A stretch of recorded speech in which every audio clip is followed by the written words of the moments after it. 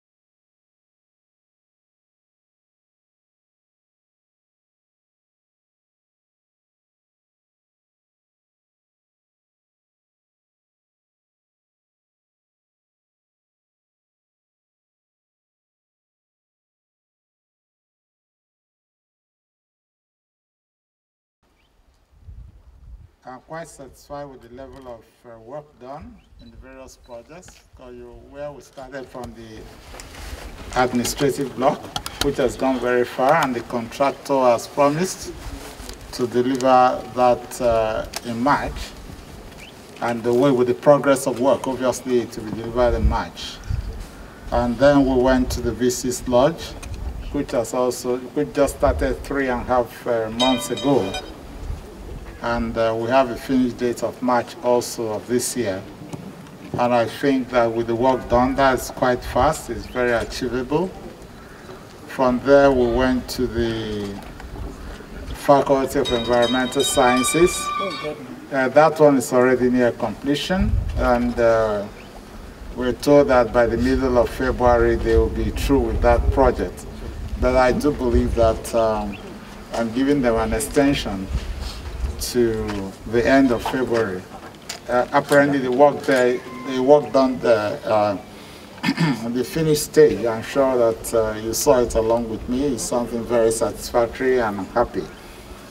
I must commend all the contractors. We also saw the road project that is ongoing that takes us very quickly into the Faculty of Environmental Sciences, unlike the road we took the last time we went to see that project. But the biggest of the project, our star project, is the Faculty of Agricultural Sciences. It's a huge project. The contractor has told us you should finish by December, but we've told him to try find ways of getting to finish by end of September, October. We can see that one. That is really a very huge building with a 500-seat auditorium and two 250-seat auditorium, along with the main faculty building. And we do believe that by the time they've completed that, there'll be a lot of space. We call it Faculty of Agricultural Sciences, but I'm sure that it's going to take more than, because it's quite a huge building, to take more than the Agric Science faculty. I also went to see the new gate, the entrance gate, and that is nearing completion also.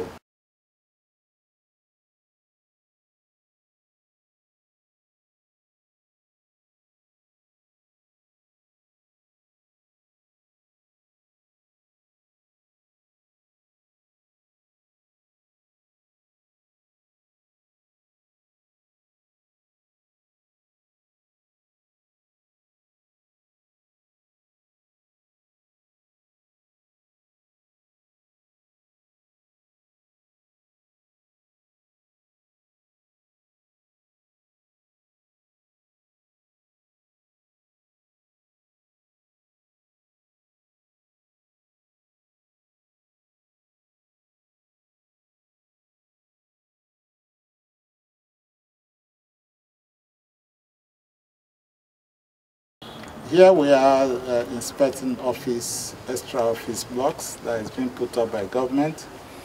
I think I like what I see, and I'm sure that you like what you see too.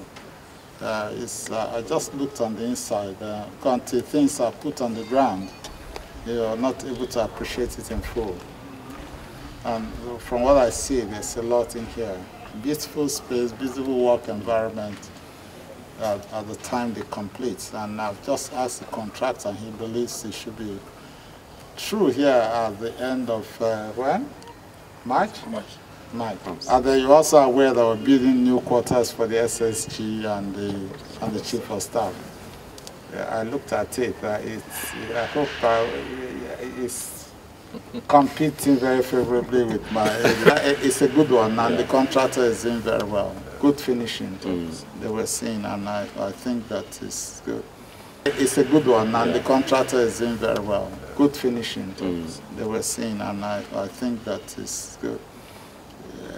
At least very different from what he had before. The office of the SSD and Chief of Staff, at least where they live, it also matters. So I believe that by the time they park in here, their colleagues will respect them a little more.